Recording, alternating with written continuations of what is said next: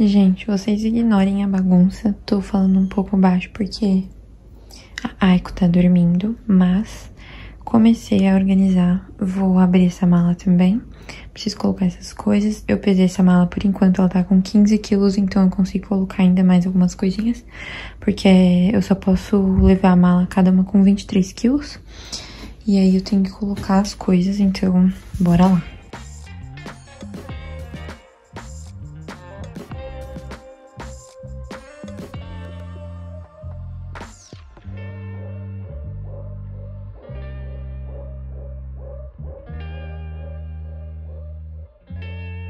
Gente, ó, deixa eu mostrar uma coisa aqui pra vocês. Eu organizei as minhas roupas aqui. Eu não vou levar muita coisa, porque tem roupa da minha mãe, da minha irmã, que eu posso usar também, sabe? E eu quero comprar algumas coisas por lá, porque eu gosto mais das roupas do Brasil. Então, tipo, não tem muita roupa mesmo, sabe? Como vocês podem ver aqui. E aqui são alguns sapatos. Isso daqui eu tô levando de volta pra minha mãe, porque eu trouxe pro Japão. Eu nunca usei isso aqui e ela quer. Então, esse salto Mara, lindo da Arezzo, que faz, sei lá, quantos anos que eu já tenho ele. Mas, enfim. Aí, eu só vou levar essa bota, uma rasteirinha, esse coturno e 2 outros tênis, só. Aí, as coisas que eu já estou levando estão aqui. Essas coisas aqui também. Aí, eu vou jogar aqui na mala. Não tem muito segredo. Tipo, eu tô levando mini cervejinha pra poder dar de lembrancinha pra amigos, assim. E eu tô enrolando na roupa, sabe? Então, aqui tem algumas, aqui tem algumas. Aqui dentro dessa mala, eu já fechei ela, mas ainda tem coisas. Tipo, esses brinquedos eu ainda vou colocar ali. E agora é só organizar, tipo, fazer as coisas entrarem, sabe, na mala. E deixa eu falar já pra vocês, porque eu sei que vocês vão me perguntar, vocês já me perguntaram lá no Insta também, como que eu organizei as minhas roupas, que roupas que eu separei pra levar, qual que é o critério que eu usei, enfim. Gente, a real é que no começo eu estava super confusa, porque eu nunca fiz uma viagem de, tipo, quase 2 meses, entendeu? Então, você fica meio, tipo, o que eu levo, cara? São quase 2 meses num lugar, sabe? Mas como eu sou do Brasil, sou brasileira, né? A maior parte da minha vida eu passei em São Paulo, eu sei que o clima lá é bem bipolar, então é bom que tenha um pouquinho de tudo. E estamos no outono agora, no Brasil, então, assim, não é aquele calor infernal, mas também não faz tão frio, né, gente? Então, assim, a princípio, eu peguei várias coisas desnecessárias. Aí eu liguei, fui falando com a minha mãe e com a minha irmã, tipo, ai, me ajuda, eu não sei o que eu levo e tal. Elas falaram assim, ai, você tá levando muita coisa desnecessária, tipo, sei lá, sapato exagerado, entendeu? Rasteirinha, calça. Gente, eu tava levando quase todas as minhas calças jeans, porque eu sou a louca da calça jeans, entende? Aí a minha mãe, Isabella, pra que você vai levar tanta calça jeans? Porque a gente também sempre dividiu roupa, eu, a minha mãe e a minha irmã. Então, também não tem problema, consigo usar as roupas delas enquanto eu estiver lá, certo? Aí, eu separei algumas roupas, eu tinha colocado várias. Aí, eu peguei, reorganizei, coloquei nos meus gavetões o que eu não ia levar, peguei o que eu ia levar e deixei na mala. E aí, fui arrumando. E até que não deu muita coisa, foi bem de boa, na real, porque, como eu falei, eu vou usar as roupas dela, então nem estou preocupada em faltar roupa ou não, até porque eu quero comprar algumas coisas no Brasil. Eu prefiro a moda do Brasil do que a do Japão, então eu quero comprar algumas coisas, tipo, principalmente rasteirinha, sandalinha, assim, no Brasil, sabe? Enfim, e também eu vou fazer 2 viagens dentro do Brasil, que são destinos diferentes de São Paulo, então o clima é diferente. E também, antes de voltar pro Japão, eu vou fazer uma viagem internacional, que também o clima é diferente. Não vou falar porque eu quero spoiler aqui pra vocês, quer dizer, o spoiler já está sendo eu falando que eu vou fazer 3 viagens aí, mas não vou falar o destino ainda, tá? Vou fazer suspense pra vocês. E é isso, é assim que eu organizei as minhas coisas. Aí aqui desse lado, acho que a câmera não tá pegando, mas tá a minha mala de mão. Aí na mala de mão é sempre essencial que você, além da roupa do corpo, leve uma troca de roupa, calcinha, sutiã, porque a gente nunca sabe o que vai acontecer nos voos, porque acontece muito atraso, né? Sei lá, vai que eu perco um voo ou que atrasa e aí eu tenho que dormir no aeroporto ou passar uma noite num lugar, entendeu? A gente não quer que isso aconteça, eu não quero que isso aconteça, estou pensando positivamente que isso não vai acontecer. Mas se, né, gente, just in case, a gente tem que separar uma troca de roupa, então tô aqui já com a minha troca de roupa dentro da mala. Já separei ali a roupa que eu vou para o aeroporto, meu lookinho, meu aerolook, já separei. Inclusive tem uma coisa que eu queria fazer, que era pra eu ter feito hoje, porque amanhã e sexta-feira tem previsão de chuva.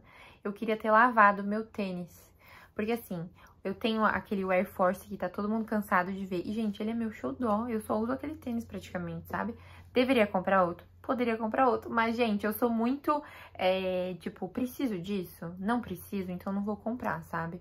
Então eu queria lavar ele, deixar ele branquinho pra ir pro Brasil, só que eu não sei se vai dar, se vai rolar amanhã, vamos ver. Enfim, gente, eu falo demais, né? Mas aí é isso, na minha mala de mão vou separar a troca de roupa, uma calcinha, aí vai o meu notebook, mais a minha mochila. A mala de mão é só até 8 quilos, então é a mala de mão mais a sua bolsa pessoal, a sua mochila, enfim, que tem que ser, tipo, somando os dois precisam dar 8 quilos. Então, também não posso exagerar muito, nem vai ter muita coisa. Então, só isso, meus documentos, meu celular, meia, essas coisas e aí acho que tá tudo certo. Vou colocar aqui as coisas dentro da mala, esses brinquedos, as lembrancinhas que eu tô levando. Vou olhar minha listinha, que eu fiz uma listinha pra saber o que eu preciso levar, o que eu precisava comprar, né? Então, vou dar uns checkzinhos ali pra ver o que falta ainda comprar. Tem, acho que duas coisas na minha cabeça que eu sei que faltam comprar. E acho que é isso, gente. Então, por hoje, ó, hoje é quarta-feira, são quase 8 horas da noite, estou terminando de finalizar as coisas. Amanhã é meu último dia aqui no Japão, quinta-feira, e sexta pela manhã estou embarcando. Vocês vão estar vendo esse vídeo provavelmente na quinta-feira à noite, então já vou ter embarcado provavelmente. E é isso, vou mostrando pra vocês, tá bom? Fala, meus amores, quintou por aqui. Quinta-feira, gente. Eu tô muito ansiosa. Mas o que eu ia falar é que eu tô indo fazer exame de PCR. E sim, muita gente falou, Isa, mas pra entrar no Brasil não precisa de PCR. Sim, pra entrar no Brasil não precisa mais do PCR. Apenas o certificado de vacinação. Porém, na Alemanha, eu liguei na companhia aérea e ela falou que não precisa, mas no site tá dizendo que precisa. E eu ouvi vários relatos da Alemanha. Vou fazer escala na Alemanha. E, cara, eu preferi gastar levando sim do que ter que gastar pra fazer, ter dor de cabeça depois. Então, tô indo fazer meu PCR. E eu também preciso fazer pra sair do Japão, né? Eu preciso apresentar no aeroporto.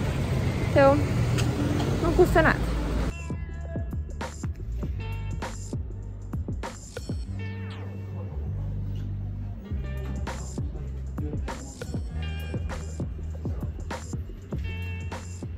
Gente, vim aqui no Donki, é um supermercado que tem várias coisas, tipo, tem desde coisa pra casa até comida, até produto skincare, enfim. E aí vim aqui pegar algumas coisas que faltavam, tipo, pra minha sogra, pra minha família, pra algumas pessoas também que eu tô levando, enfim. Cara, eu fiquei um tempão agora procurando produto pra melasma. A mãe do Rô pediu produto pra melasma. Aí eu achei um aqui da Radalabo. E que mais? Um da Bioré também. Bioré, sei lá. Tô aqui pegando. Peguei esses protetores aqui. Esse protetor solar é muito bom. Esse daqui que eu tô levando pra uma pessoa que ela encomendou. Esse daqui que eu falei pra vocês, que é o da Radalabo, pra melasma. Esse daqui é muito bom. Eu tenho em casa também. As famosas máscaras da Lululum são realmente muito boas e é mó legal que você compra esse pacote e vem 7, tá vendo? Aí peguei algumas máscaras de boca que são diferentes, tá vendo? Maquiagem, essa aqui é uma marca do Japão mesmo, a Kate. É uma marca conhecida, tipo a Vult do Japão, sabe? Aí também a capinha, porque vem separado. Aqui é o pó e aqui é a capinha do pó. Mais máscara aqui embaixo. Gente, olha essa esponjinha que eu peguei. É desenhada da Sanrio. Achei a coisa mais fofa. Enfim, essas coisas agora eu vou descer pra pegar docinhos.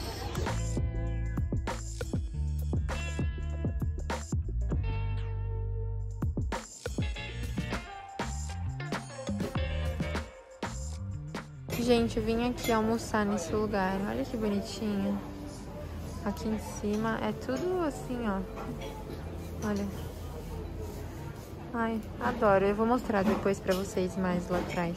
Olha, eu falei pra vocês, né? Aqui é como se fosse tipo um mercado bem grandão. E aí tem vários standzinhos, tá vendo? Então aqui tem uma gelateria, vende sorvete aqui. Aqui tem a floricultura. Aqui tem tipo um mercadinho, tem umas coisinhas, ó. Uns produtos, geleias, bebidas, pães ali no fundo. Aí que é o restaurante que eu fui. E aqui loja, sabe? Então sapato, artigos pra casa, essas coisas.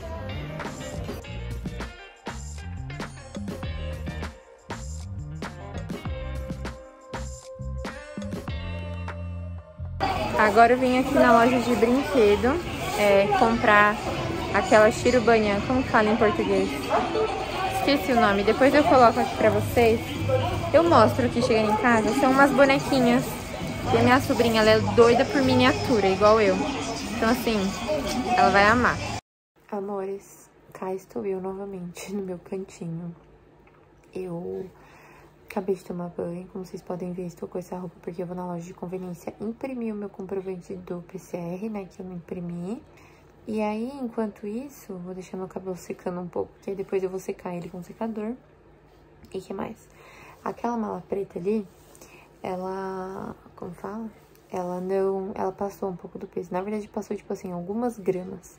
Só que pra evitar eu ter que ficar abrindo dentro do aeroporto, sabe? Essa dor de cabeça lá, eu já vou fazer aqui. E é isso, gente. Eu também recebi um e-mail falando que meu voo tá atrasado 1 hora, né? Então, assim, eu ia sair num horário, vou sair 1 hora depois agora. Espero que não atrase mais. Mas é isso, eu vou postando nos stories, vão acompanhando comigo. Eu vou gravar tudo também, tá? Durante a minha viagem, a minha chegada, a minha saída. E aí vai sair na semana que vem aqui no canal. Então, aguardem aí mais uns dias pra ver como que vai ser a minha ida pro Brasil. Então, hoje vocês vão ver esse vídeo. Hoje à noite aí. Se você tá vendo na quinta-feira à noite, você vai ver quinta-feira à noite. E aí vai ser amanhã de manhã aqui no Japão, sexta-feira de manhã. Isso na verdade tanto faz, né, gente? É informação que vocês não precisam saber. Mas é isso, eu vou terminar aqui, vou abrir elas pra remanejar um pouquinho daquela, pra passar pra essa vermelha. E aí eu mostro pra vocês como que ficou por dentro. Deixa eu acelerar aqui, porque já são 11 horas da noite. Uma coisa ótima aqui no Japão, aqui nas lojas de conveniência, tá vendo? Tem a impressora e você pode vir aqui. É só você baixar o aplicativo da impressora do combine que você tá. E aí você faz aqui os paranauê, ó, tá vendo? Ainda tem japonês, inglês e chinês. Então eu só vou parar o vídeo agora porque eu preciso fazer o processo pelo celular. Pera aí.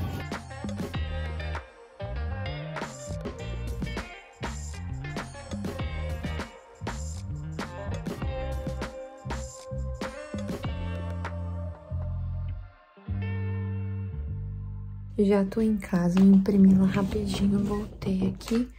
E, gente, eu pesei a mala aqui rapidinho enquanto o meu celular tava carregando. E, cara, já deu certo, já distribuí bastante peso. E tô aqui tentando abrir minha mala de mão. Eu quero mostrar pra vocês como que tá a minha mala de mão. Eu tô falando meio baixinho porque o Rô tá dormindo.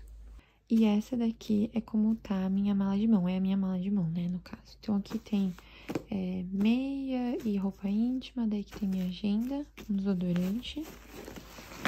Coloquei esse tricô aqui só porque, sei lá, vai que faz frio e também porque não cabe na mala. Ele é volumoso, falei assim, deixa pra cá. Meu notebook com a casezinha. E desse lado tem esses 2 brinquedos pra minha sobrinha que não couberam na minha mala. Minhas 2 bolsas e uma troca de roupa aqui embaixo, que é uma calça jeans e uma blusinha de manga comprida. Só, gente, não coloquei muita coisa, até porque são somente 8 quilos. Essa mais minha bolsa. Então, assim, tá no limite. Deixei ela aqui, daí ali tá carregando minha bateria externa. Daí aqui eu deixei carregando o fone de ouvido, né? Aqui minha mala, só vou colocar o cadeado aqui, fechar ela. Essa daqui eu não tenho cadeado pra essa, então eu que lute, vai sim. Eu só vou colocar aquele enforca-gato, sabe? Mas, assim, que não vai servir de nada, porque se quiser cortarem, eles vão cortar. Com ou sem, né? Então, assim, vou colocar só pra não ficar aberto mesmo. Essa mala tá velha, gente do céu. Essa mala, assim, ó, 50 anos já. Mas, enfim, só comprei essa nova que eu já tinha falado pra vocês.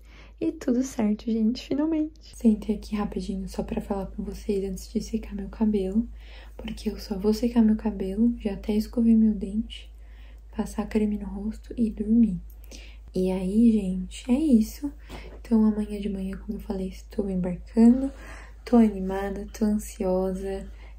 Na verdade, hoje a ansiedade bateu forte, confesso pra vocês, porque vai fazer quase 3 anos que eu não vejo minha família. Então, assim, a última vez foi em 2019. E é ruim, né, ficar longe da família. Então, eu tô muito feliz, muito grata. E não, o Rô não vai comigo. Vocês me perguntaram lá no Insta, não sei se eu cheguei a comentar aqui no canal, mas ele não vai comigo por motivos de folga. Ele não conseguiu pedir folga.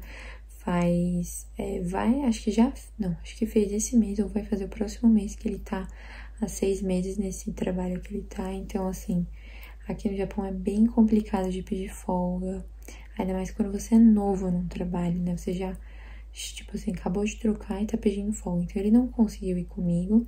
A primeira vez que eu fui do Brasil, ele não quis ir.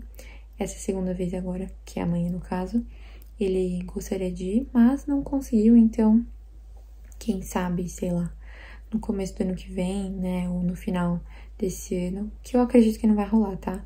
Mas acho que talvez ano que vem ele tente ir, né, torcendo. Quero ir com ele, já faz mais de 5 anos, não, vai fazer 5 anos que o Rô não volta pro Brasil, então, né, ele quer voltar em algum momento, em breve. Mas é isso, gente, espero que vocês tenham gostado do vídeo. E boa viagem pra mim, me desejem sorte, me acompanhem lá no Insta e também fiquem ligados porque semana que vem vai ter aqui no canal o meu vídeo da viagem mesmo em si. É isso, um beijo e até o próximo vídeo!